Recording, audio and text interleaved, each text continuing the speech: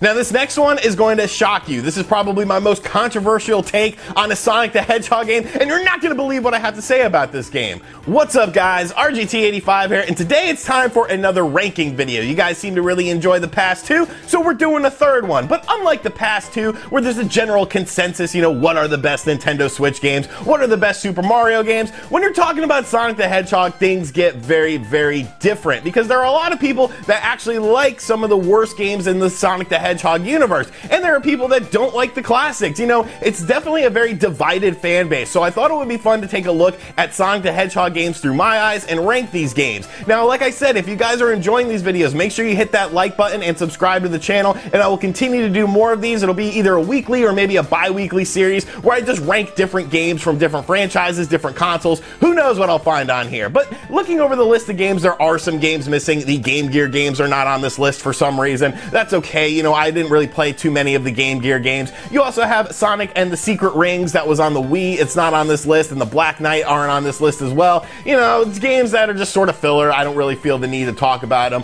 but there are most of the heavy hitters on here, so I think this is going to be a really fun video. Now, of course, before we talk about actually ranking the games, we have to talk about what the different tiers are. We, of course, have the cream of the crop tier once again. Cream of the crop!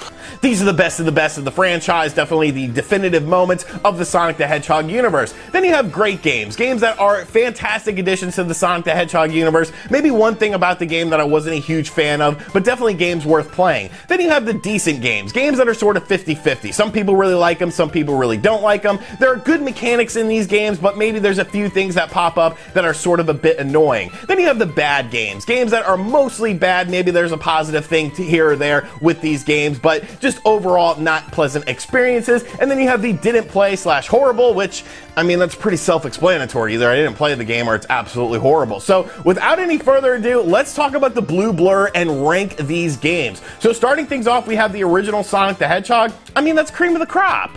Cream of the crop! The first Sonic the Hedgehog game was absolutely fantastic. It really catapulted Sega into people's homes. It made Sonic the Hedgehog a household name. It made the Sega Genesis a household name. An interesting 2D platformer with beautiful graphics, really fast-paced action. Of course, you had the soundtrack to the game as well. It was definitely unlike anything that was available on the marketplace, and it really catapulted Sega in the North American marketplace after things like the Master System, which didn't really take off. So Sonic the Hedgehog, the original, is definitely a cream of the crop game. Next up, we have Sonic CD. I'm actually going to put that in cream of the crop as well. Cream of the crop! I think Sonic CD is a fantastic game that, because it was on the Sega CD, maybe people aren't quite as fond of it, but it's just an amazing game. I absolutely love the box art of this game too. I think it's one of the most beautiful box arts of all time. It's just so very cool and captivating. They of course tried some different things, like different sorts of levels that had different sort of paths that you would go on, and the gameplay was a bit more refined than the first Sonic the Hedgehog game, but it was definitely just a fantastic game. The CD quality audio in the game as well really helped catapult this game. I really like the visual style of the game. It was definitely very interesting to see what essentially Japan wanted from Sonic the Hedgehog 2, as the Sonic the Hedgehog 2 we got in the States, of course, came out on the Genesis and was a bit different than what Japan actually wanted the series to go in the direction of. And speaking of Sonic the Hedgehog 2, once again, cream of the crop, baby. Cream of the crop! Sonic the Hedgehog 2 definitely took the Sonic the Hedgehog formula and expanded upon it. It added in 2 players. It added in more characters such as Tails. It added in bigger levels that felt a bit more massive when you're going through them. And of course, the music and the audio in the game was once again absolutely fantastic. Some of the best songs of all time. Chemical Plant Zone, for anyone, Chemical Plant Zone is arguably one of my favorite songs of all time in a video game. This game came with my packed-in Sega Genesis as a pack-in with Sonic the Hedgehog 2, and I just absolutely have so many fond memories of this game. Just such a fantastic game, and really almost the pinnacle of the classic Sonic the Hedgehog series in my opinion. Sonic the Hedgehog 3, this may piss some people off, but I'm going to put it in great, and let me tell you guys why. There was a bit of Sonic the Hedgehog burnout by this time. You had 3 previous games in the series, if you're counting Sonic CD, which a lot of people did have a Sega CD that picked up a Sega CD, of course picked up Sonic CD, and Sonic the Hedgehog 3 was a fantastic game, don't get me wrong, but it just felt very samey. Of course, the graphics were definitely a bit improved over Sonic the Hedgehog 2. The music was done by Michael Jackson as well, which was actually really cool. It's kind of why you don't see Sonic the Hedgehog 3 pick up on compilations anymore because it's probably tied up in Michael Jackson's estate. It's one of the worst kept secrets in gaming. But I really enjoy Sonic the Hedgehog 3, but it just felt very, very similar. Now, in that same breath, I'm gonna put Sonic and Knuckles in the cream of the crop as well. Cream of the crop! And that's simply because of the fact that you had the lock-on cartridge capability. Now, of course, originally Sonic the Hedgehog 3 and Sonic and Knuckles were supposed to be the same game. It was supposed to be just one massive game, but because of hardware limitations and cartridge size limitations, they couldn't do that. But being able to play Sonic 2 and 3 via Sonic and Knuckles and being able to play as Knuckles as a main character as well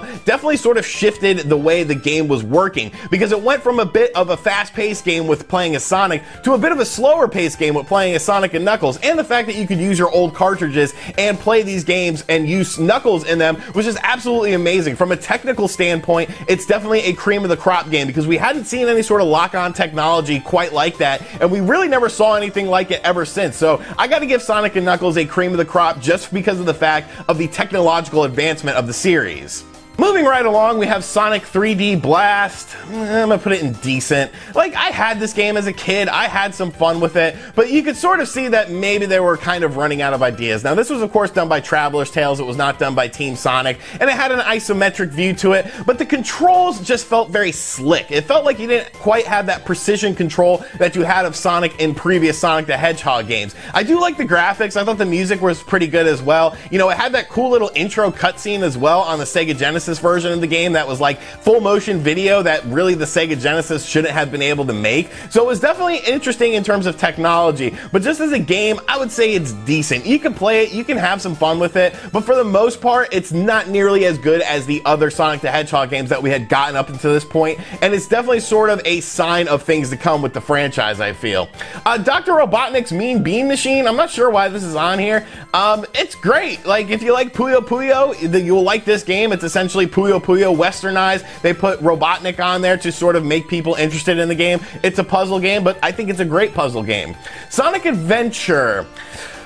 This is a tough one. I'm gonna put it in cream of the crop though. I'm gonna put it in cream of the crop. Cream of the crop! It may not have aged all that great. If you play Sonic Adventure today, it's definitely not a game where you're like, wow, this is great. But to me, it's sort of like Super Mario 64 in that it really helped catapult Sonic back into the limelight. You obviously had the power of the Dreamcast, and when you're doing that intro level and the killer whale just sort of jumps over you, like that's just so iconic. That's one of the most iconic moments in gaming. This did introduce the humanizing of Sonic, which is why a lot of people don't like this game, and of course the controls haven't aged all that well, and we start to see the humanizing of Sonic as we go down this list, and it gets pretty bad. But you know, I gotta give the game credit. I think the game was absolutely fantastic. Sonic Adventure 2, I didn't really play it as much as the first Sonic Adventure game, but I'm gonna put it in great. We did get the introduction of Shadow in this game as sort of a main character, and you know, was that a good idea? We'll see later on in the video, but you know, it was still a solid game. It took that formula from Sonic Adventure, sort of expanded upon it a bit, and I think it's a good game that you could play and still have some fun with. Shadow the Hedgehog, bad or horrible?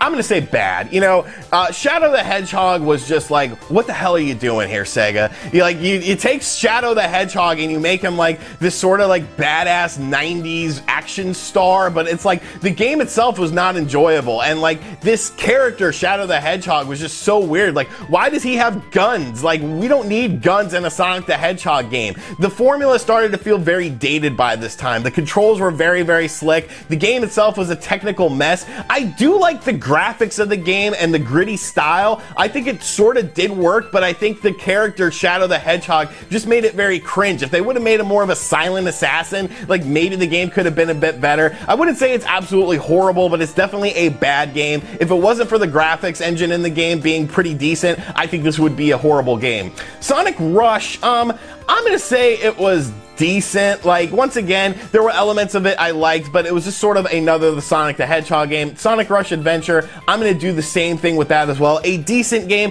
definitely a game you can enjoy, but nothing super groundbreaking, nothing to really make the game stand out. Sonic Heroes, I've actually never played, so I'm gonna put it in didn't play. Should I play Sonic Heroes? Let me know in the comments. Sonic Riders was a game that I played a little bit, like I know about it. It was a racing game. It was decent, like, you know, once again, it was sort of of like another churned out Sonic the Hedgehog game using Sonic the Hedgehog in a game that sort of didn't really make sense. Of course, you already had a racing game with Sonic R, which surprisingly isn't on this list, and I would put Sonic R under decent because I am a Sonic R fan. I might even put it under great, so it's probably a good thing it's not on this list. But yeah, you know, Sonic Riders was okay for what it was, but it was definitely, you started to see this formula of them just slapping Sonic in games that maybe didn't quite make sense in order to make some money off of them. Sonic the Hedgehog 06, horrible. Like, this game is absolutely horrible. How do you release this? Like, it's not good. There's nothing redeeming about this game. It doesn't function right. And when a game doesn't function right, you really need to go back to the drawing board and be like, what the hell are we doing wrong here?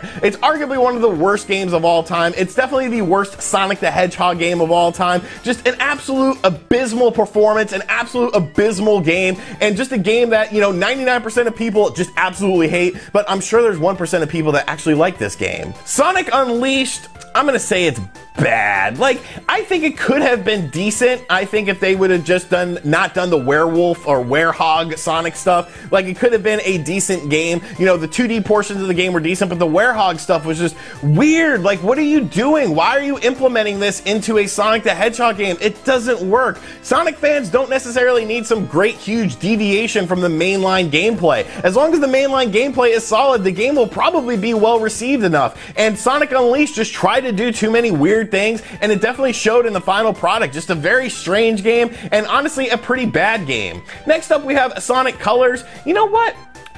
Sonic Colors is going in great, only for the Wii version of the game because of the pop punk song that they had in the game. The colors seem so bright. The sky with stars so bright. The colors feel so right. I've never felt like this. I keep on running. Like, that song was so damn good, and the game itself was actually really good. A really fun, enjoyable 2D Sonic game. You know, this is definitely a game that I think a lot of people forgot about. If you've never played Sonic Colors, I suggest you play it. It's one of my favorite 2D Sonic games. Definitely a great game in the series. Sonic Generations, I'll say it's decent. You know, there was a lot of good things in Sonic Generations. I liked revisiting the older levels. They tried to sort of bridge the gap between 2D and modern Sonic as well. They tried a lot of good things with it. For the most part, if there was a category between great and decent, I would put it in between there. I don't think it's as good as Sonic Colors, but I do think there was a lot of things that worked with this game. But just for the most part, it kind of felt very similar. You know, it was sort of that thing that we had been seeing over and over again with Sonic the Hedgehog games. Sonic the Hedgehog 4, like, is decent. Like, there was a lot of elements that I didn't like about the game, but I thought they tried some decent things. They tried to make it a big deal that it was Sonic the Hedgehog 4, you know, obviously the sequel to Sonic the Hedgehog 3, which was the heyday of the Sonic the Hedgehog franchise on the Genesis, but I just felt it came up a bit short in terms of how the game was perceived. Sonic All-Stars Team, or Transformed, I actually really like this game. I'm gonna say it's great. I like all the different characters from the Sega universes in this game. I thought it was a really good game. You know, it looked really good, it played really good, it was a fun kart racer, just a really solid game, honestly. Let's see what we have here. I don't know what this other Sonic the Hedgehog 4 is. I know they did different acts, so we'll just leave that there. Sonic Lost World, it wasn't bad. I'll say decent. You know, there were some elements of the game that I did like. They, of course, included some DLC, like the Legend of Zelda style skin, which was really weird. I thought it was a decent game for what it was, but there was definitely elements of the game that just sort of made you scratch your head. Once again, sort of one of those games that just didn't quite have an identity when it came to Sonic the Hedgehog. They couldn't quite figure out what they wanted to do with the franchise with this game. There were some good elements in it, but for the most part, I just think, you know, it felt a bit flat. Sonic Boom, Fire and Ice, like any Sonic Boom game is not good. I'm not gonna say, I'll say horrible. Like, first off, Fire and Ice sounds like a condom commercial, like, you know, cooling sensations, heat sensations. The Sonic Boom games just were not good. I mean, that's what it boils down to. There was just a lot of crap in these games. There was a lot of technical issues in these games. You know, it had this whole big promotion, and then when it actually came out, it just sputtered out of the gate, and people were like, oh wow, another bad Sonic the Hedgehog game. And I sort of feel like it hurt the Sonic the Hedgehog franchise more than a game like Sonic Unleashed and more than a game like Shadow the Hedgehog, because people were actually anticipating this game. People thought that Sonic Boom could actually be a return to form for the series, whereas the other two games were just sort of side games in the Sonic the Hedgehog universe. So I feel like the impact of the game was definitely, detrimental to it. Now this next one is going to shock you. This is probably my most controversial take on a Sonic the Hedgehog game, and you're not going to believe what I have to say about this game. Sonic Forces, decent. That is right, folks. Sonic Forces is a decent game. Is it a great Sonic game? No. Is it a cream of the crop Sonic game? No. Is it a bad Sonic game? No, I don't think it is. I think the 2D portions of the game were very fun. I thought the 3D portions of the game were acceptable. I thought the graphics engine in the game was pretty good. I thought the performance was pretty solid. Yeah, the created character stuff was kind of weird. There was definitely some very weird levels in the game, but for the most part, I really enjoyed Sonic Forces. I know there are people out there that absolutely hate this game, and I never quite understood why. I think Sonic Forces is definitely a decent Sonic the Hedgehog game. I think you can have some fun with it, whether you're a fan of the newer style or the older style. So I don't get the hate for this game. Like, it just doesn't make sense to me.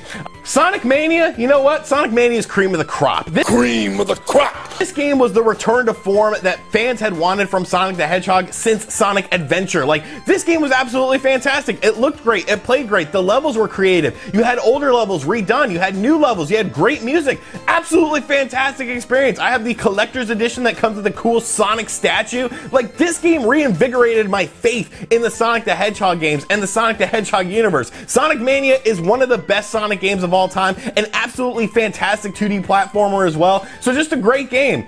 Team Sonic Racing, I'll say it's decent. I really enjoyed that game. There was definitely elements of it that I really liked. I do wish that they included more Sega characters in the game, but I think it's a very solid kart racer, considering this is a budget title that released at $40 as well. You can probably pick it up for $30 or less. Definitely a game worth checking out if you enjoy kart racing games. The last two things are Sonic Runners. I never played Sonic Runners, just didn't play, but this is my tier list for Sonic the Hedgehog. And you can see the vast majority of the games are decent. You can definitely see sort of a trend that a lot of the older games were the better games in the franchise, and I think that that is definitely indicative of the franchise.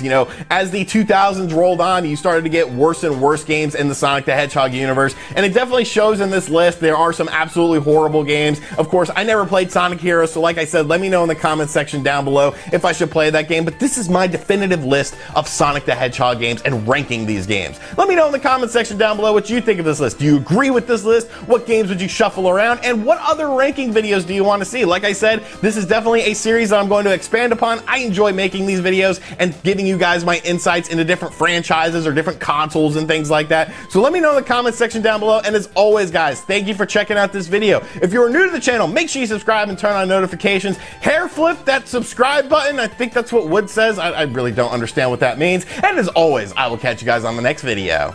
Later.